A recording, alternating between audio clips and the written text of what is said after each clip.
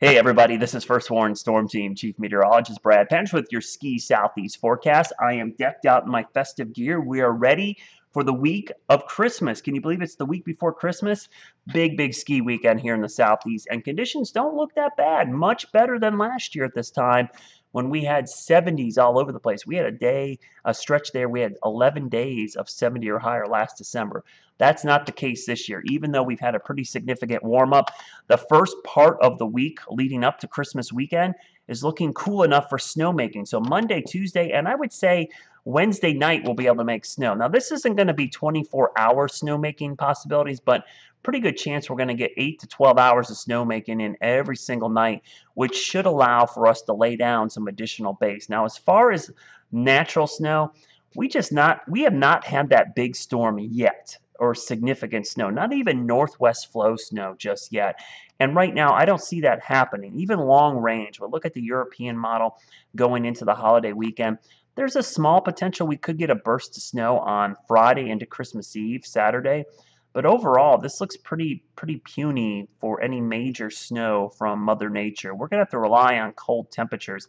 And that cold air was going to come in waves. We're going to see a big wave the start of this week, and then it relax in the middle, but another quick shot coming in right before Christmas.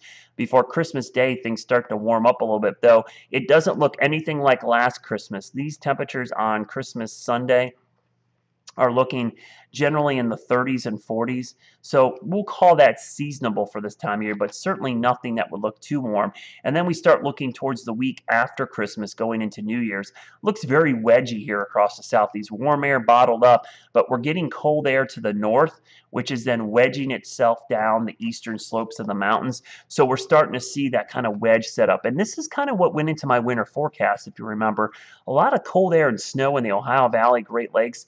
And we're going to get some that sneaks down here every once in a while. So certainly the potential is going to be there. But if you look at Christmas Day right now, as far as temperature anomalies, you can see across the southeast, this is Christmas Day, couple degrees above average. So not horrible, but not exactly cold. The cold air is going to be bottled up here over the plains, where I think it's going to stay for most of Christmas weekend. Then we look past Christmas. Let's start looking at the Thursday after Christmas going into New Year's. That week right now is looking pretty mild. Though, let me be honest, it's not going to be super warm like it was last year. This is not a huge thaw, but this is definitely a little bit above average, 5 to 6 degrees above average for this time of year. So while not horrible, it's certainly not great for snowmaking, though I think if we are making enough snow now, we've made enough snow over the next couple weeks, we should still have pretty decent ski conditions going into the new year. And then looking into January, we're looking long range. Maybe the pattern can flip back to cold. Let's get this warm stuff out of our system.